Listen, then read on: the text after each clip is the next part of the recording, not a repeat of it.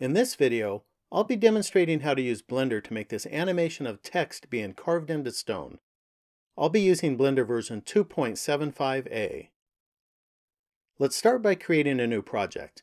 So from the File menu, select New, and then click on Reload Startup File. Next, right-click on the cube to make sure that it's selected, and then delete it by pressing X. We're going to be using a carving tool that will carve out our text on the surface of a stone wall. So we need to create a path for the carving tool to follow.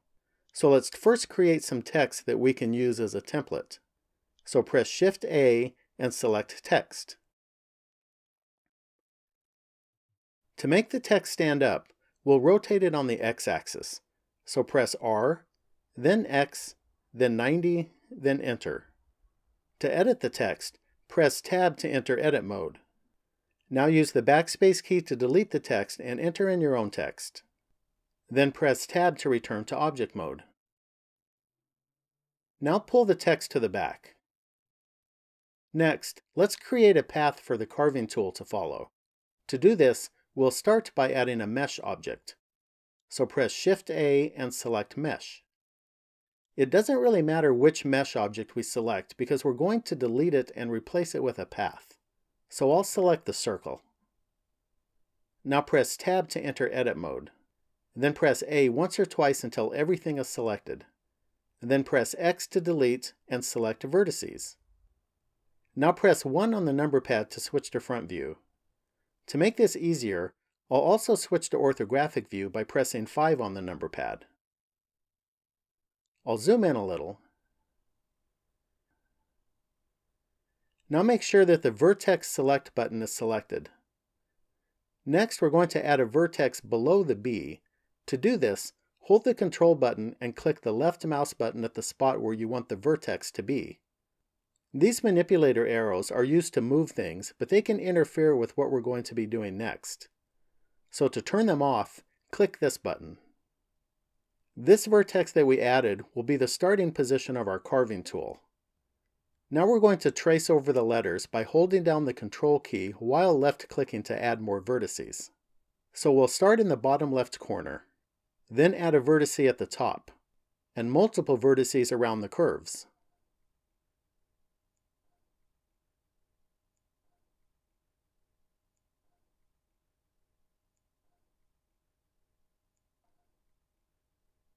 When the first letter is finished, continue with the next one. This will create edges between the letters, but we'll be moving these edges later so that they do not get carved into the stone wall. I'll speed up the video while I finish adding vertices. Now we're going to select all of the edges that connect the letters together, so click on the Edge Select button. Then right-click the first edge to select it. Then hold down the Shift key and right-click on all of the other edges that connect letters together to add them to the selection. Then press 3 on the number pad to switch to right side view. Then press E to extrude, drag the edges to the left by about 3 grid divisions, and click the left mouse button to complete the operation. If I rotate the view, you can see the faces that were added. Next, we're going to delete the back edge of each of these faces. So right-click on the first back edge to select it. Then while holding down the Shift key, right-click on the other back edges to add them to the selection. Then press X to delete and select Edges. Since the path is now raised between the letters, the carving tool that will be following the path will also rise up between the letters. Now we need to move the vertex at the start of the path. So click the Vertex Select button, and then right-click on the first vertex to select it. Then turn the manipulator back on by pressing this button. Now use the green arrow to drag the vertex to the front, and the blue arrow to drag it up. This will be the starting position of the carving tool. We're done with edit mode now, so press Tab to return to object mode. This object is currently a mesh, so we need to convert it to a path. To do that, press Alt-C and select Curve from Mesh Text. Now we're ready to add the carving tool that will follow this path. So press Shift A and select Mesh and then Cone.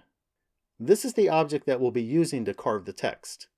Rotate it on the X-axis by pressing R, then X, then -90, then enter. Then scale it by pressing S, then 0.15, then enter. To make it follow the path, we need to add a constraint. To do that, click the Constraints button. Then click Add Object Constraint and select Follow Path. Then click in the Target entry box and select the circle. This is the path that we created. Next, click the Animate Path button. This will initialize some settings for us. Now if you click the play button on the timeline, you can see the carving tool follow the path. By default, the cone will start following the path at frame 1 and will continue following it for 100 frames. You can change the start frame by entering an offset value.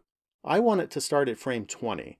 Since it currently starts at frame 1, I'll add an offset of 19.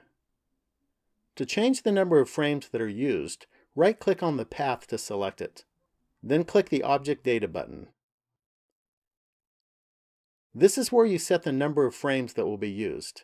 I'm going to set this value to 150. Now I'll set the frame number to 1 and press the play button again. The cone now starts following the path at frame 20 and continues through frame 170. This is a good time to save what I have so far. So from the File menu, I'll select Save As. I'm going to name it carve.blend. Now let's create a stone wall. So press Shift-A and select Mesh and then Plane. Rotate it on the X-axis by pressing R, then X, then 90, then Enter. Now scale it up in size by pressing S, then 2, then Enter. Now drag it back a little so that the path can be clearly seen. Then switch to front view by pressing 1 on the number pad. I'll also zoom out a little. Now drag the wall to center it behind the path. Next, let's add a material to the wall. So click on the Material button and then click New. Now come up here and change this from Blender Render to Cycles Render. Then click the Use Nodes button. We'll keep the diffuse surface type. Next, click on the little button on the right side of the white color and select Image Texture. I'm going to be using this image. There's a link to it in the video description in case you want to use the same image. To select an image, click the Open button. Then navigate to the image that you want to use and select it. To make the image appear on the object, we need to UV unwrap the object. So press Tab to go into Edit mode, and press A once or twice until everything is selected. Now press the U key and select Project from View Bounds. This will project the image onto the wall using our current view.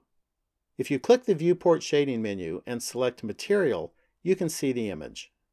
We're going to be using dynamic paint for the carving effect, and so we need to add more geometry to the wall for this to work properly. To add geometry, make sure the Tools tab is selected, and then click the Subdivide button. Set the number of cuts to 10. We're going to be subdividing this even further, but to avoid adding too much unnecessary geometry, we're only going to subdivide it in the areas that are close to the text. So press A to deselect everything. Then press B for Border Select and draw a selection box around the faces that are behind the text. Then press the Subdivide button and set the number of cuts to 50. The higher this value is, the smoother the carving will look, but we want to avoid adding too much geometry. Now press Tab to return to object mode. Now let's position the wall so that the carving tool will carve at the correct depth. So press 3 on the number pad to switch to right side view. Since the cone lifts up in between letters, we need to make sure that we're not in between any letters right now. So since the path ends at frame 170, make sure that the current frame number is greater than 170. Now drag the wall until it's at the center of the cone. This is what it should look like so far. Now let's set up dynamic paint to create the carve-in effect. To use dynamic paint, objects are set up as brushes and canvases. In our case, the cone will be a brush and the wall will be a canvas. Let's set up the cone first, so right-click on it to select it. Then click on the Physics button. You may need to resize this panel to bring the physics button into view. Now click on the Dynamic Paint button. Then click the Brush button, and then click Add Brush. We'll keep all of the default values. Now let's set up the wall. So right-click on it to select it, and then click the Dynamic Paint button. Make sure the Canvas button is selected, and click Add Canvas. These values set the start and end frames that will be used for the dynamic paint. The carving will run through frame 170, so set the end value to 170. Then set the number of sub-steps to 20. This will add extra samples that will make the carving look smoother. Next, go down to the Dynamic Paint Advanced section. There are different surface types that can be selected.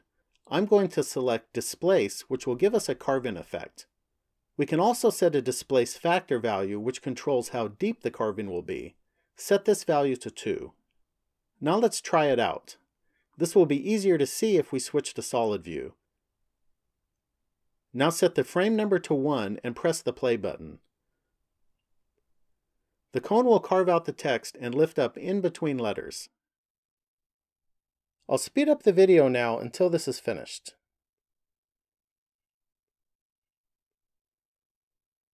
The letters will be engraved on the front of the wall, and they will be raised on the back of the wall.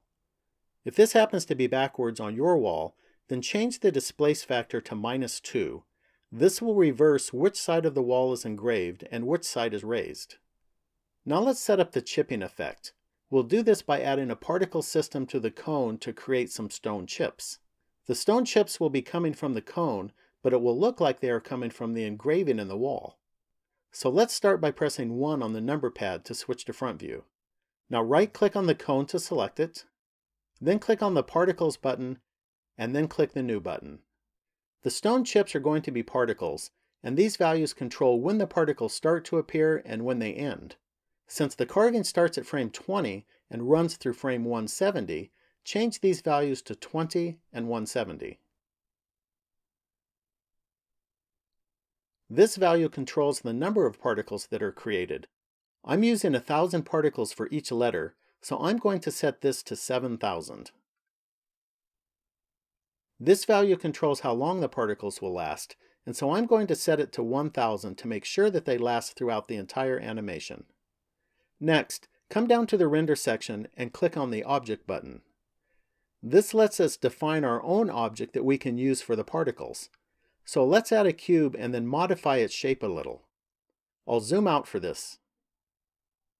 To add the cube, left-click on the empty area on the side of the wall to move the 3D cursor.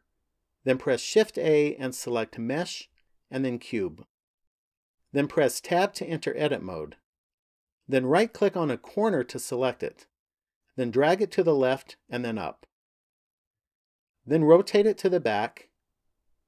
Right-click on another corner and drag it to the left and then up. Now press Tab to return to object mode. This is what our modified cube looks like.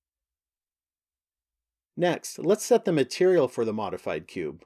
So click on the Material button and then click the New button. We'll keep the default diffuse surface. Now click on the white color. The image that I'm using on the wall is a gray color, so I'm going to set this to a gray color.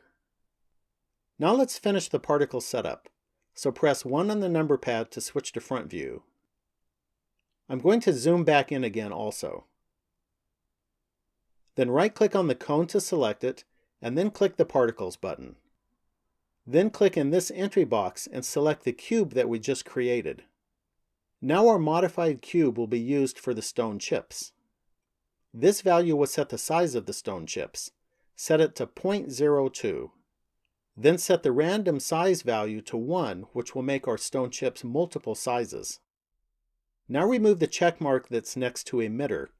This will make the cone invisible when the animation is rendered. Next, come up here and open the Rotation section. Put a check mark next to Rotation and set this random value to 2. This will rotate the stone chips. Now let's play the animation to see how it's looking. So I'll set the frame number to 1 and press the play button.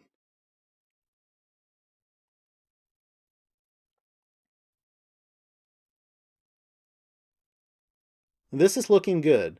The wall is being carved and we're generating stone chips. I'll speed up the video now until this finishes.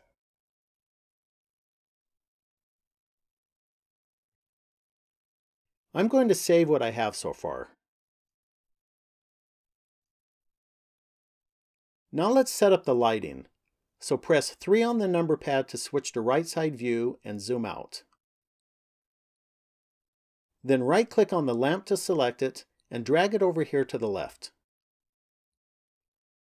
Next, click on the Object Data button.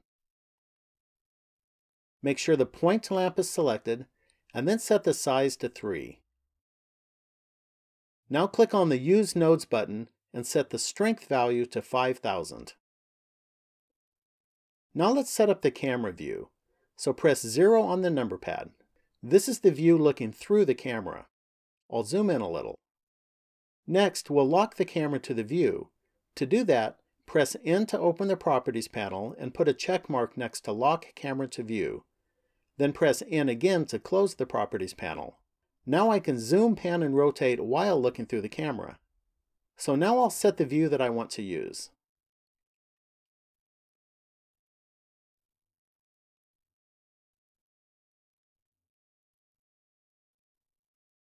To see what this looks like so far, click on the Viewport Shading menu and select Rendered. Next, let's add some texture to the wall. We'll do this by adding a displacement to the material, which will give the appearance of depth. So right-click on the wall to select it. Then click the Screen Layout button and select Compositing. Then click the Shader Nodes button. This node represents the image, and I'm going to use the color output for the displacement. Now return to the default screen layout. The lighter areas of the image now appear raised, and the darker areas appear lowered. Now we're ready to set things up to render the animation. These values set the start and end frames for the animation. The carving runs through frame 170, so let's set the end of the animation to 200. Now click on the Render button. Then open the Sampling section. You can increase the render samples value to produce a higher quality animation, but it will increase the render time. I'm going to leave it set to 10 to help minimize the rendering time. Now come up to the Output section. This is where you set the directory where your animation will be saved. Click on this button and select a directory. Next, click here to set the file format. There are multiple movie formats that you can choose from. I'm going to use OGG Theora. Now we're ready to render the animation, but I'm going to save the project first. It's a good idea to save the project before rendering in case something goes wrong during the rendering process. To render the animation, click on the Animation button. If you want to abort the rendering process before it's done, you can press the Escape key, or you can click the X next to the Render Progress bar. Since this is going to take a while, I'm going to pause the video until it's done.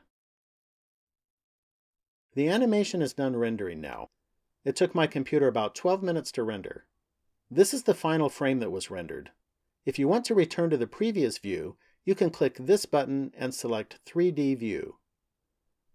To view the animation, go to the Render menu and click on Play Rendered Animation. Or you can press Ctrl F11.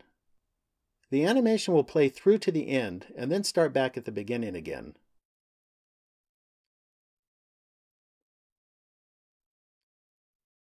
Now if you open up Windows File Explorer or something equivalent, you can navigate to your movie file. Now assuming that you have a video player that will play the video format that you specified, you can now play your video. I've set up this player to repeat the video in a loop so that it will keep playing.